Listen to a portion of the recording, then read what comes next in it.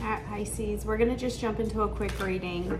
I wasn't going to do this today, but I feel the need to do something I don't want to do. So that could be an energy that's going to be coming in, whether that's for you or the person we're bringing in. The passion and the chemistry between us is so intense. Okay, so there's an intense connection here. All right. This could be someone who feels like being around you is healing for them. So let's see the energy coming in. How does this person feel for you? Give me just a few cards. Feeling like they want a change. They want a shift. Someone here is ready for something different in your relationship, whether it's fully going in or saying, hey, I'm ready to move in together. Hey, I'm ready for us to change, to evolve. Let's do this.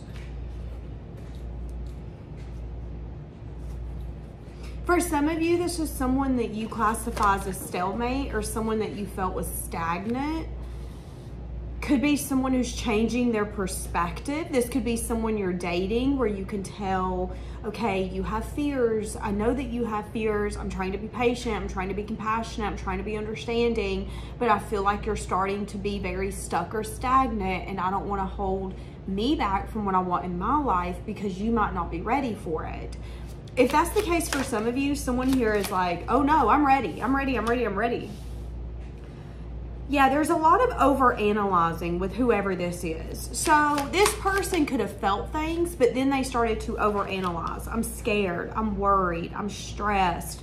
I'm going to lose sleep. I'm going to allow the things that I've been through to haunt me. Instead of allowing this person to look at something and say, okay, I conquered that, overcame that. This person looks at things and goes, oh my God, that almost took me down. I don't know if I can go through that again. Instead of looking at it and being like, whoa, the strength that I have. A lot of you know this though with your intuition.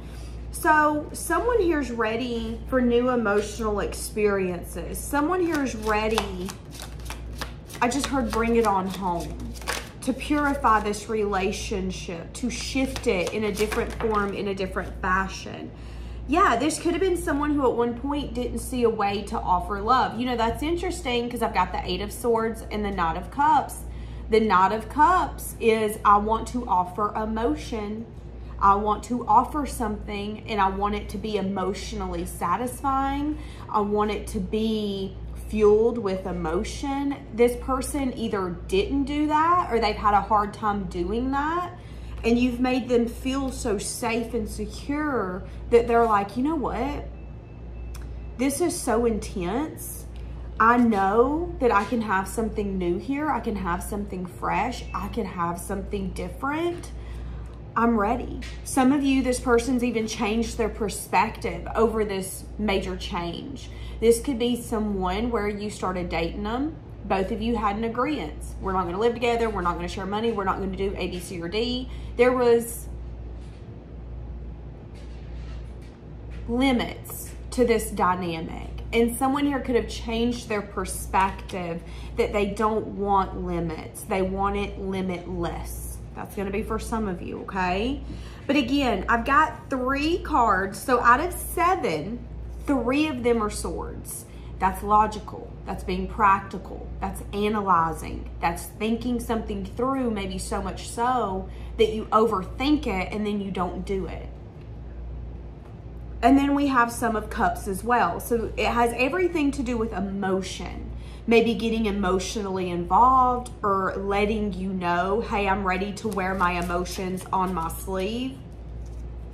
I'm feeling things that I've never felt before. That makes sense, especially if that is what I was saying earlier. Someone here could be at a place where it's like, I'm ready for change. I'm ready for transformation. I'm ready for something different. I want to open myself up. I want to trust you. I want to feel this. I want to wear my heart on my sleeve. Now, this could be someone who was taught this. Someone who grew up in a way where it was like, well, don't tell people what you're feeling. Don't tell people what you're thinking. Don't wear your heart on your sleeve. If you show emotion, you're weak. Whoa. I feel like I'm struggling. Do you want to know what I'm saying? this could be the one. Some of you could be in a separation with someone who is actually the one for you.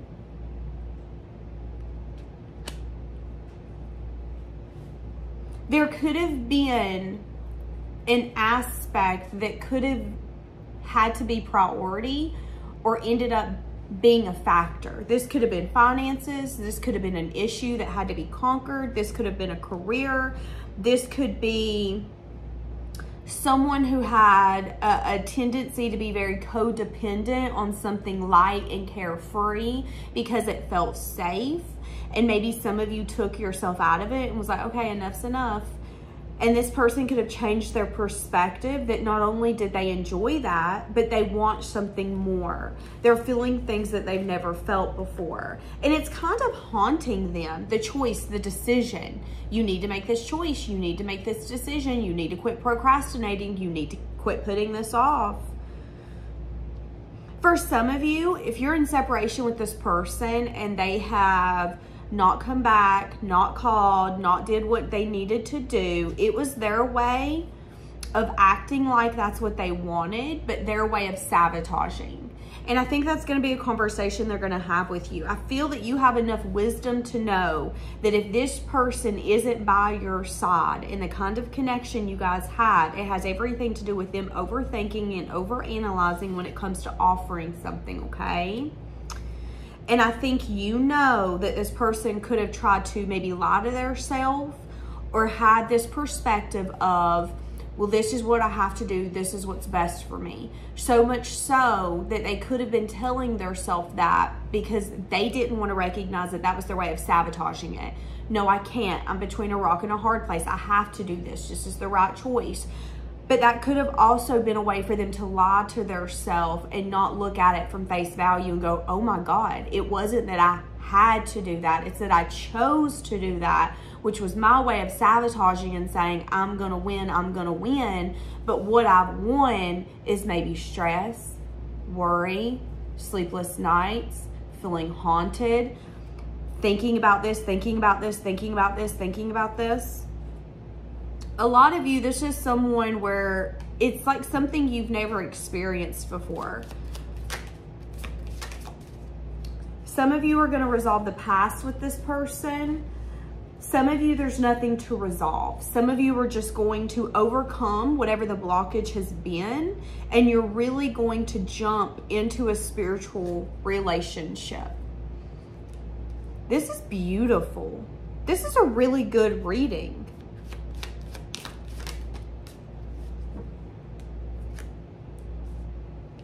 Needing to trust and not overanalyze this person's actions. Don't question them. Don't find fault in them either. A lot of you, if this is someone where there's been time apart, distance, separation, a lot of overthinking, overanalyzing, lack of an offer, a stalemate type of energy, a stagnant type of energy, what they're wanting you to know is that all that matters is that change and transformation is coming. All that matters is that this person is wanting to overcome whatever the blockage has been, and they're ready to ascend this relationship. Do you want the same thing?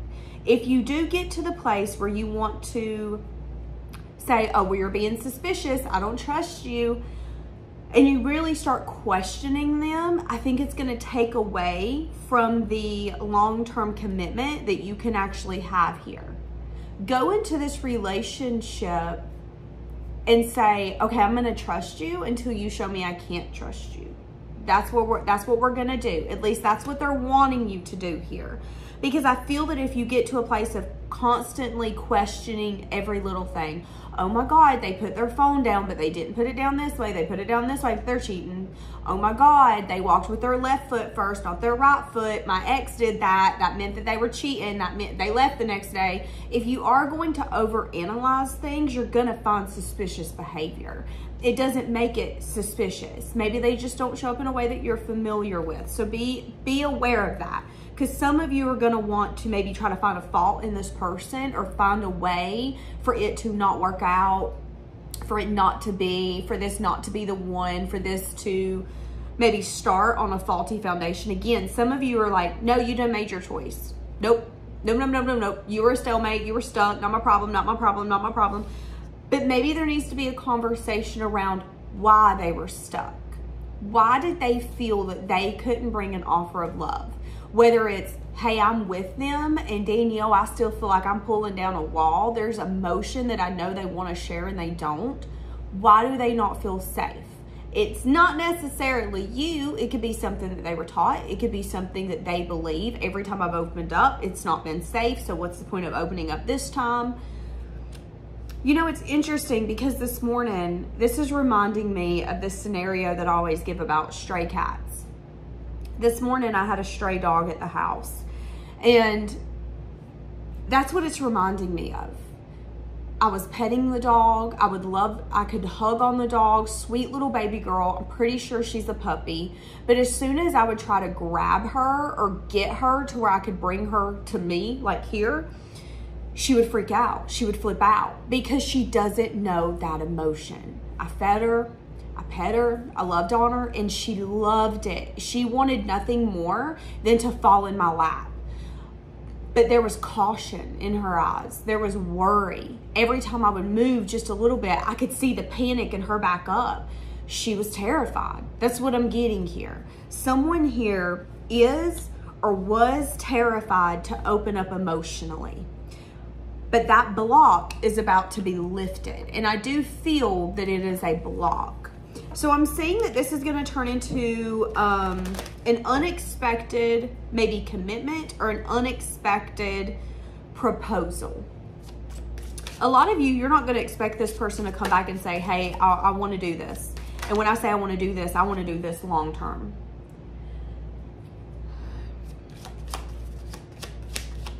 This person could be scared with I don't want to know. That's what I was about to say. This person could be scared that you're already in a committed relationship. Somebody could be scared that now that they're ready to overcome a block, that you could have went to a new beginning and completely closed the door. This is someone who wants to take their mask off. So this is either a secret admirer or someone that you've had a cycle or cycles with. But I don't feel that it got to a point where it was traumatic. I feel that this person had a mask on. I feel that this person didn't wear their heart on their sleeve. And what did I say? It has everything to do with pain. They're still feeling some sort of pain. Starting to understand your guys' connection, starting to understand you, but still feeling a pain. And that's what it reminds me of, is that dog this morning. And she's been on my mind all day. She has been on my mind all day. I cannot quit thinking about her. That's what I get that this person feels for you. I can't quit thinking about you. You stay on my mind. And you know what's funny is when that dog was leaving, I told her, I was like, are you really leaving? And she just kind of looked at me. And as she would walk away, she would walk a second and she would turn and look at me. And she would walk a few steps and she would turn and look at me. And I wanted nothing more to get her butt in this house. But she was terrified. That's what I'm getting. If this person walked away from you or you walked away from them, it wasn't easy. It's a tiptoe, I'm going to look. Tiptoe, I'm going to look. Starting to understand. So someone here is wanting to open up. There could be something here that they got very stuck on. It could be something that they found as a truth. What is this? What is this truth that this person got stuck on? An Eight of Cups. Again, a separation energy. So you could have walked away from this person. If you felt that this person was stuck or stagnant or like a stalemate, if you felt this was someone who was not going to take you're not going to take it anywhere. What's the point? I feel like I'm wasting my time. I feel like I'm wasting my energy. This is someone you felt you were wasting time and energy with. I'm just going to be honest with you. Someone decided to go through a different door. I want something different. And if you want to come in different, awesome, perfect, hit me up. If you don't, awesome, perfect, don't. But this person is scared that now that they want to come in, that you're in something new. Are you? You could actually have a choice between two. That could be for some of you. You could have a choice between two. You walking away, if you did, was justice. It was meant for you to walk away from this person, for you not to allow them to keep you stuck or hanging around. Imagine that you call for an Uber and they say, I'm going to be there in 5 minutes. It's 45 minutes later. At what point are we going to get up and walk away? You don't need to wait on anyone. If they're meant to be in your life, they will come back. They will make it known. There is some sense of success, victory, and recognition taking place because of action that was taken. So if you want this person back, you can do it. This person could be feeling a lot of things for you because of how you showed up to them. That could be something that they're not going to necessarily tell you, but the way that you showed up to them, you really, again, showed them love. Love without the fear of being bitten. Love without the fear of being dragged around. Again, me with the stray dog earlier. I tried to pick her up. She could have bit me. She could have kicked me. She could have done anything. I had no fear. That's what I'm getting here. It's like you loved without fear. And it could have opened this person up to feel things that they never felt before. And it could also have them wanting to move something forward in a way that they didn't expect or they once didn't want to. If they see you as the end all be all, you're something that they can't let go of. Because I am seeing the Four of Pentacles and the Empress. So that's holding close to the chest around something that you want to grow and maybe even who you want to grow with. So this person is going to either approach or have a conversation with you here in the near future consisting of them wearing their heart on their sleeve. I want you to know how I feel. I want you to know how I feel with no regrets, so much so that if you hurt my feelings, I'm strong enough to be able to handle it. It's okay. It's going to be fine. That's this person's energy. Okay, we're going to leave this here because that was beautiful. Have a blessed day, guys.